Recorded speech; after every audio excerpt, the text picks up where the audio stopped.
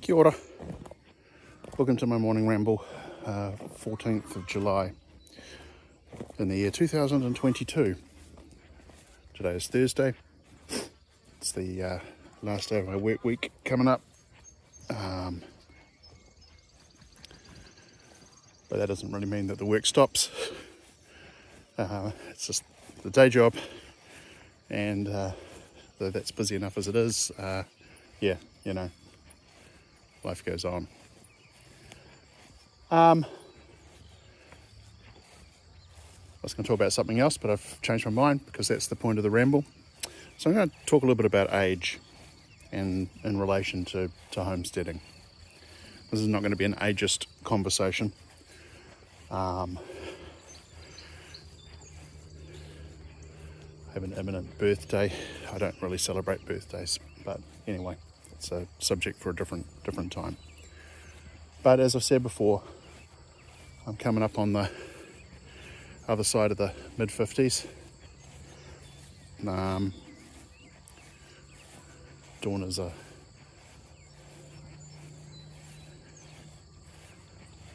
lot younger than I am, but none of this is really kind of important in the general scheme of things. We're both pretty healthy and just getting on with it. So one of the things that's I've noticed among our homesteading community is the relative youth of people, which is kind of cool. It's kind of interesting, and that generally tends to be, I'm going to say, the norm, at least among the group that we're at. And by relative youth, I mean mid to late 30s kind of thing. That's a generalism. So, good decisions earlier in life and getting on with it, learning self-sufficiency and learning skills and basically making, sound decisions that I think for the most part will carry those people forward well into retirement, unless something geopolitically bad happens, but it's a conversation for another day. But I was thinking, we being me mainly, but it's all about me, but it's coming into homesteading or farming or whatever later in life, and this is not our first rodeo. We've been on the property here since 2014, and but really it's after some experimentation over various years, trying to work out exactly what we wanted to do here in Ohio, at least. It's probably only in the last 3 to 4 years, I'm counting this year and that we've kind of settled down on what we think our real homestead plans will look like. And to be honest, we had decided that here was where we were going to be. But our 5 acres is really just sounds bizarre, it's a little too cozy with neighbours and stuff. So we're starting again. We're starting with some experience under our belts, but I would not say that we're novices, okay? But when you're taking on a challenge like this later in life,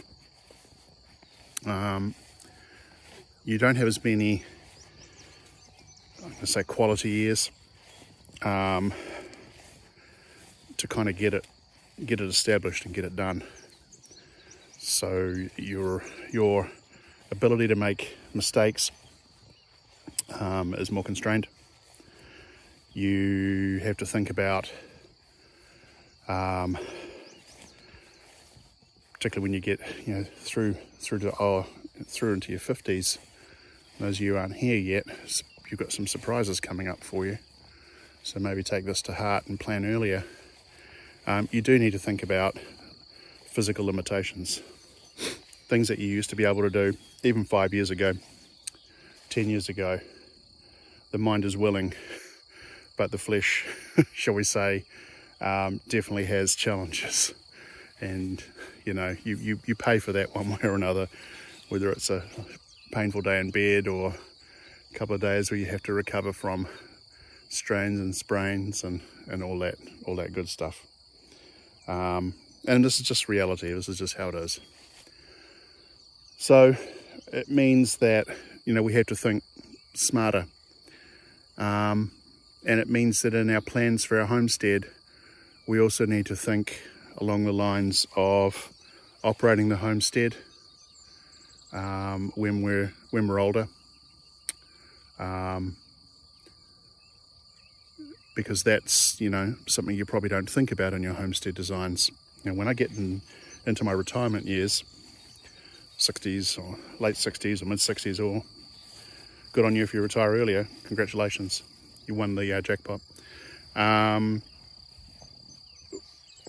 am I actually going to operate my homestead? And so age is definitely a factor. And you can ignore it all you like, but it's a thing. Okay. I don't dwell on it. But there are realities that you just have to face and accept. So where does that fit into our designs? Honestly,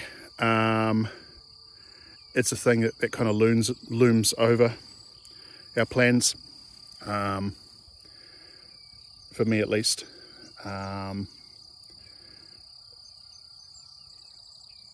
We'll be lucky because we'll have the kids, basically, I don't say kids, they're young adults now, but the kids basically will be moving down, so it's an opportunity for them to engage should they choose to do so, but they're under no compulsion to do that. But ideally it'd be good for them to pick up and learn some skills, because ultimately at the end of the day, when all is said and done, they're the ones who will inherit the homestead, and what they do with it after that, I don't care. I'll be pushing up dirt, so it's kind of moot, but we do care, because we want to leave them something positive. But in terms of designing, we're not talking about ramps and extra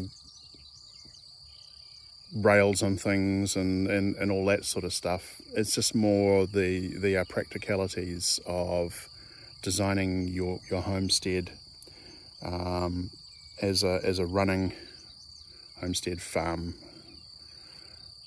Handling livestock. Don't go taking on board huge livestock that at some point you just can't deal with it. If you're going to go piggies, great, but maybe go for some smaller breeds, because ultimately they may be a little easier to handle. Just things like that. Gardens and gardening, raised beds, because the knees are not quite what they used to be, and back is not what it used to be, and all these sorts of things. And I guess just thinking about it, this is a ramble. This also applies to people who maybe have had work injuries and things as well. You just have to do things, or think things a little bit smarter. We like to think that as we go, and I think this is the reality, it will definitely get healthier, because we will be back to putting more of what we actually grow ourselves back into our diets and lifestyle. So there's really little interference with outside stuff. But all that said, the years tick by pretty quick. So I think you reach a tipping point where you sounds grim. You have to face your own mortality, or at least the prospect of it, and you do have to build that into your plans. Now, I have no great desires to drop dead tomorrow, or anytime soon, really. But the reality of actually doing this is such that you know, we do have to make considerations for these things. So yeah, anyway, I just wanted to add that as an extra ramble and thought, you know, for anyone who may be listening to this, our friends and things who fall into the younger category, bless you. You know, yeah, this isn't a negative thing. This is just life and growing up. But a lot of homesteaders and farmers have established that background, because, you know, even I'm not sure what I'm trying to say here. You know, some of the peers that we basically follow because we like what they've done, they've learned this through, you know, decades or even generations, or longer in many cases, because in farming it's been around for a very long time. But homesteading in a modern sense or a cool sense or whatever is still kind of relatively newish. And call it the YouTubeish era, the vlogish era, I don't know, social media era. You know, people are becoming more interested, and there are mechanisms out there if people are interested, showing what others are doing, and you know, and you learn from that. But you know, we haven't been doing this for that long.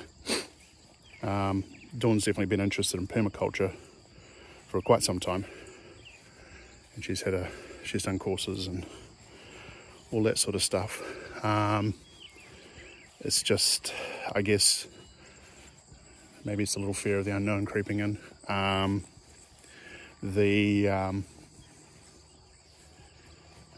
Some of this is maybe stemmed by a little navel gazing, because we're kind of spinning wheels, and we're keen just to get on with it, but things have to go at their own pace. You can't hurry up certain parts of the process because they're out of your control. But anyway, the point I'm making is time is precious, and make the most of it. And as you get on with your homestead over the years, you know, maybe think about what changes you can make that will lead into your retirement years in due course. And, you know, all things being equal, what you may want to be doing in those retirement years on your homestead or farm. And even, you know, how you're going to handle other tasks if you don't have others to help you. So yeah, thought of the day. Well, I guess it kind of revolves into this, you know. Look at what you're doing now. By all means plan, but throw that crystal ball out and look at what you might be doing in, say, 10, 20 years, or close to retirement. And right out of the gate, see what alignments you can make that don't, you know, cost you a lot of money, or don't require much in the way of additional support. You know, maybe just kind of mark those on the map. Just say, this is a thing that I need to look at. And these are some considerations, and these are some changes that we may possibly have to make to our homestead or our farm or our life or whatever, to accommodate that. But just bear in mind that that's okay. This is part of the growing up thing, apparently. Adulting 101, yeehaw. All good. Okay, well, I hope you'll have a great day. No rain today, so we shall see what today brings. Dawn has been hellaciously busy outside while I have been pounding keys inside. And yeah, we'll just have another day and we'll see what happens. Hope you have a good one. Take care. Kia ora. Bye.